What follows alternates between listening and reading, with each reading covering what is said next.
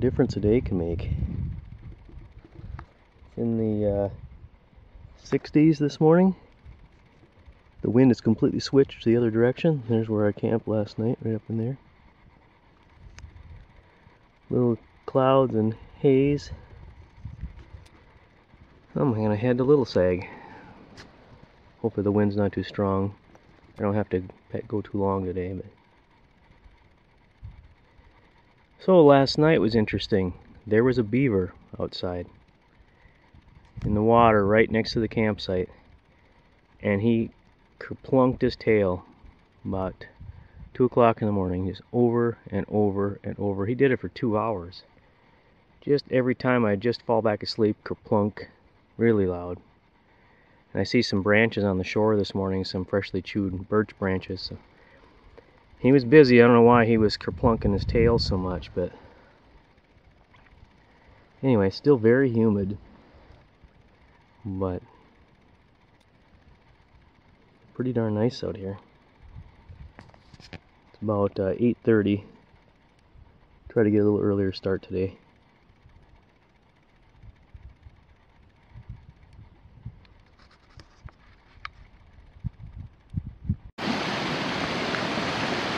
Here's the Mora to Little Sag portage.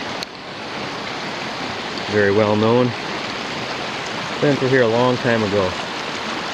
It's a I got a little stop right there, that log, because right there the current would suck you down through the rapids.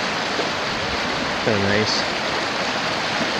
Yeah, when I was here years ago with Becky, the water was very low, and I was able to walk across here.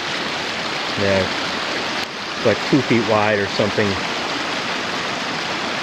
Not so much now, but got quite a little step right here up this very sharp, jagged rock. Unbelievable. But then you have this wonderful spot up here to set the gear down on. It works out pretty good.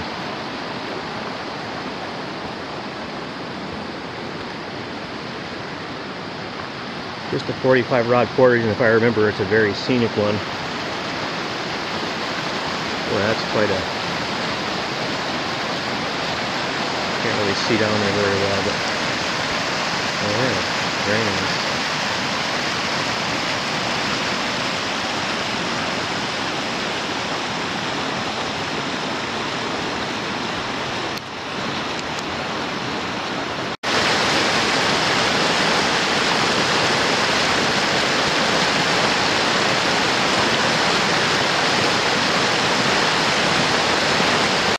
I'm going to record this portage on my walk back toward Mora and its sharp incline, and then a very, very pretty little goat path.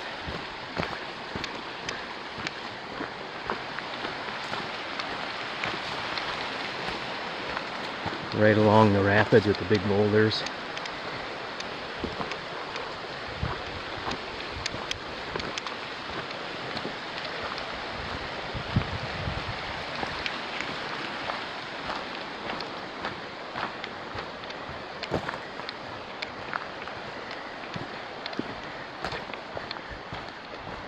Yeah, it's so very pretty. It's almost like somebody designed it this way.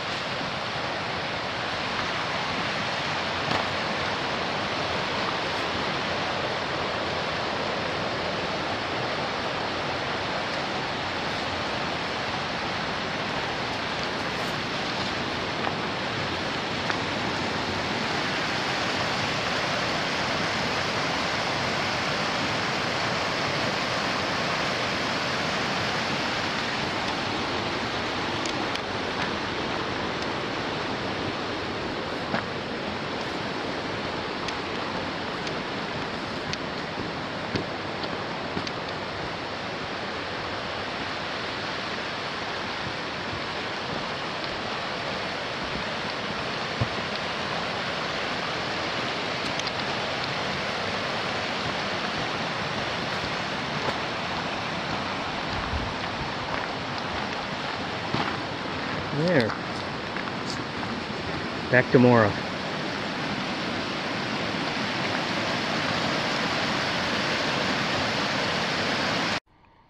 I just stopped quick on Little Sag to check out a campsite that looked really cool from the water. Really nice little fire grate area. But the cool part is this view here. This big cliff shelf thing. Should have kept going last night. It's pretty amazing.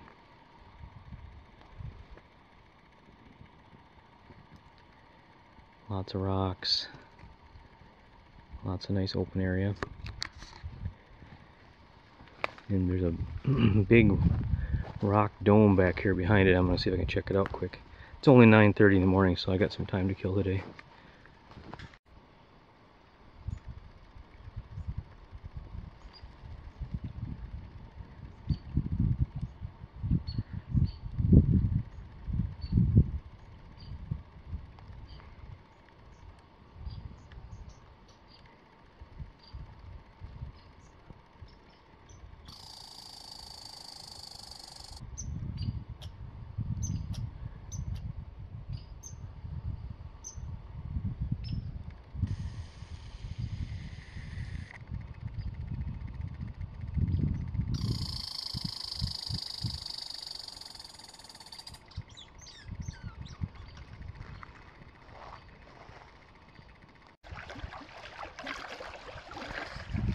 Well, it's 1 o'clock on, what day is this? Tuesday, I guess? Here on Little Sag. Took a campsite on that little island on the north side. Got an early start this morning, checked out a few campsites on the way. Looked at stuff. I actually got out at one and walked around for a while. And then I took my time and chose this one. Mostly because of the view of the lake.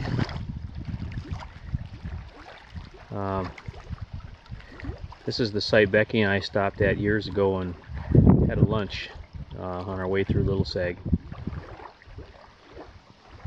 Tent pad site right there.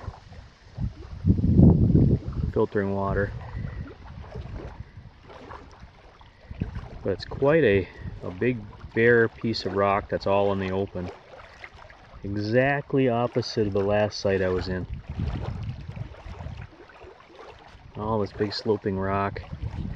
Lots of flat tabletops everywhere. This one I'm cooking some lunch on right now. Having a homemade rice enchilada meal. Try Mexican for, I haven't tried one of those before, we'll see. You gotta tip down these ultralight chairs or they'll blow away in the wind like a kite. But big rock. Lots and lots of rocks. Not much for shade out here.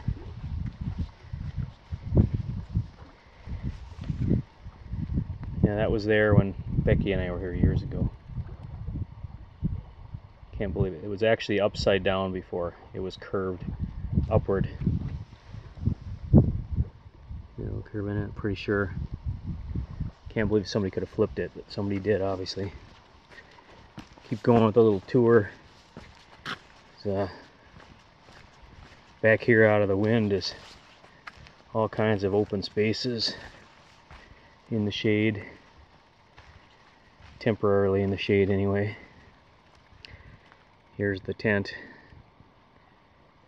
temporarily in the sun, but it'll be in the shade after a while later. It's alright, everything in there needed to air out a little bit anyway and dry off. It's been so humid. Pretty much 100% humidity, but it's not raining, put it that way, yesterday. But this morning is much better.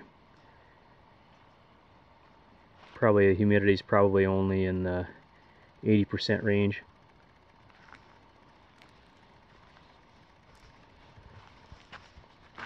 It's also only about 80 degrees, which helps too.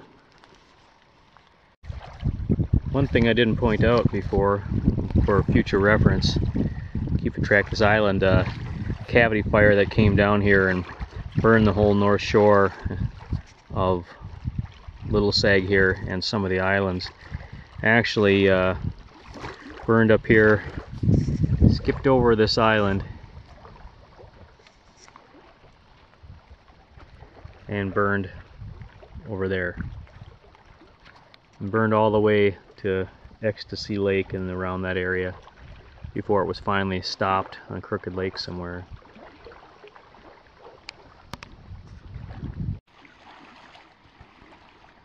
Probably 10 years ago, when Becky and I stopped by here to have lunch once, passing through Little Sag, we sat right up here, right on this flat rock area, and cooked.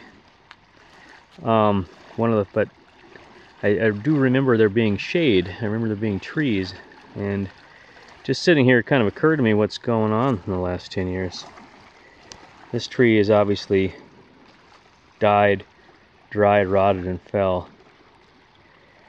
This one is dead and is blown over, and it's just laying there. The roots are still kind of attached. There's a little one right over here. That little guy, obviously, little cedar by the looks of it, is been cut off and it's dead. It's gone, who knows. And then there was this jack pine right here. And I thought for a while, looking, was, maybe it must have been dead, some sort of hazard tree, something to that effect. And obviously this is probably it. And I started looking at it, and yeah, sure enough, yeah, this is the same notch cut out as that. And I got to looking over here. There's some needles on those limbs. Can't tell by looking at this part of it. I go back over here into the bushes, and someone has drugged one of the branches off this tree. Not only are there needles, there's green needles on it. Earlier this year sometime, somebody cut this thing down. This a living tree. And looking at these, you can tell by these notches there on that tree, chopped with an axe, kind of match the chop marks there on that branch. So this was a living jack pine here in this giant open site with no shade on it. There was one large tree growing in the middle, and some cut it down. Go figure. I'm cooking some hamburger helper bacon cheeseburger tonight. It's one of my favorite things out here. Using the alcohol stove. This is my hiking cook kit I brought with for the week here. We'll see. Been working pretty good. It's a little small. Takes some getting used to, but here's my hand for reference. It's a 900 milliliter pot. Anyway, the with a my fancy Bud alcohol stove. But cooking that again, bacon cheeseburger, hamburger helper. To go along with that, one of my favorite things on is a little Arby's sauce right there. Should be good. But yeah, very quiet. The stove doesn't make any noise. It's pretty awesome.